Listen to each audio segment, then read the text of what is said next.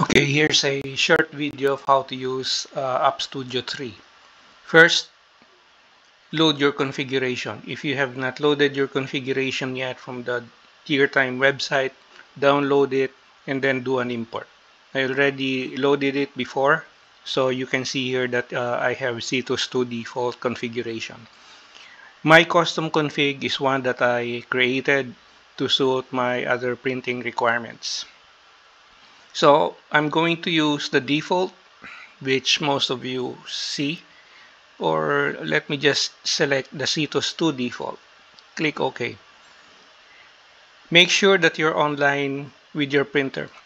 When you hit the drop-down list box here, you will see that I have my Cetus Mk3 and my Cetus 2. So make sure that you're connected to your printer. Select the printer serial number.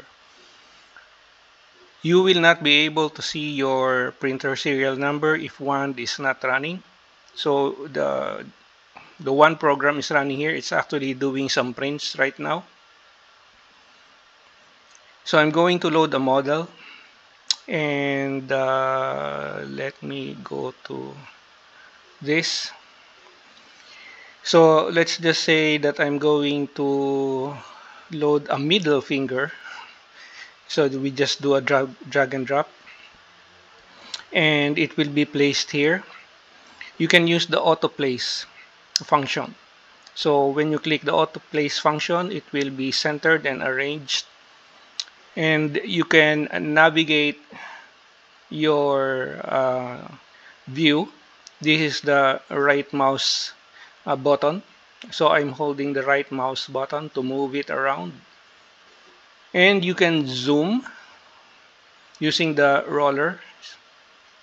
So you can zoom to your parts, and using the left mouse button you can change the perspective. So it's really easy.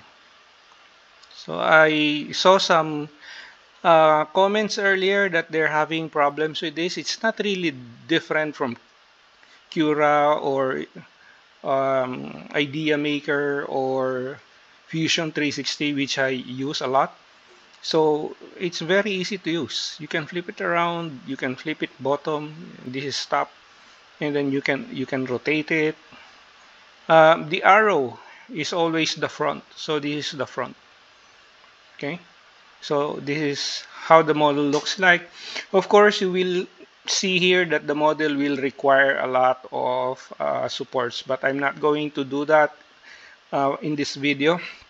So the next thing that you need to do is to click on the slice in the vertical toolbar. This is the vertical toolbar. So when you do the slice, you will now be in the layer mode, and you can see here the different photos in the layer mode.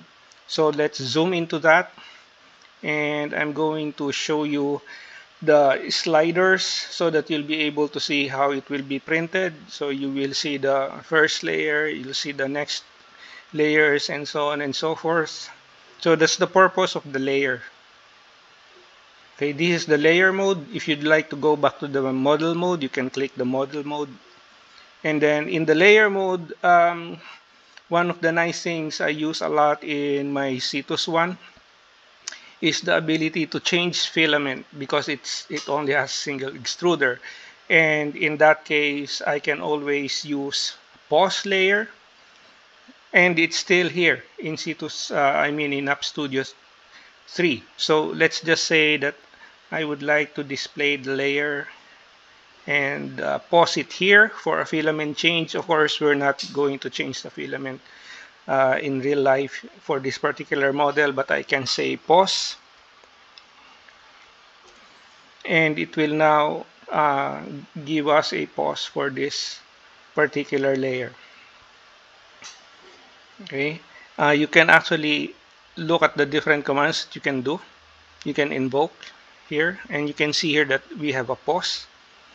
Okay, so that will be a pause layer. So after you have looked at your layers and verify that it is ideal, you will now see that you have the TSK here, right? So in some situations, you may want to change some parameters. For example, change the layer height. So I'm going to remove the TSK, and I'm going to add or change the parameters. I'm already in expert mode. If you do not see expert mode, then you have to go to App Studio, go to Preferences, and you will see here that Advanced UI is checked. If you check Advanced UI, you will be able to see the expert mode and the advanced mode as well. So you can simply scroll and you can go to the different. Actually, the arrangement here is very good as far as I'm concerned. Okay, I've used Cura for a long time. I've used Idea Maker for a long time, and I've also used App Studio 2 for a very long time. So anyway, let's just say that I'd like to use 1.15 millimeter, and you can say you wanted a raft, and then click Apply, click OK, and then select the model, this, or you can click this or this, doesn't really matter. Select the model, hit slice, and you will now see the changes that were made by setting the parameters. And then you can again look at how your model will be printed. If you're happy with what you saw, you can click print. Of course, I'm not going to print this because my printer is busy at the moment. So as you can see here, the print button is enabled, and some users are complaining that they cannot print. That's because you're not online. So if you're not online, like for example, you use Cetus 2, okay? So we're back here, so let's zoom in. Okay. And you wanted to do a print, there's no print button because you're offline. You're not connected to your printer. You cannot print. So there is no need to worry about the TSK, TSG things. You don't need them. Okay, because once you are connected directly to your printer, then you can now print as easy as that. Let's just say I'd like to do this for my Cetus 1. Now you will, of course, know the Cetus 1. It's also printing. It's done. So anyway, now the model is outside because the Cetus 1 has a smaller build plate. So all you have to do is just hit the auto place, and that's it. So it's basically the same, and then you hit you can remove this first because it's sliced for Cetus 2. So hit this, click auto place, and we're back. Click slice, and then again you can view the different layers as you please. And if you're happy, you can click print, and then the print button is enabled because I'm online with my Cetus 1 Mark III. So yes, there's a lot of things that you need to learn, but to me it's not different from any other software. Okay, so there you go.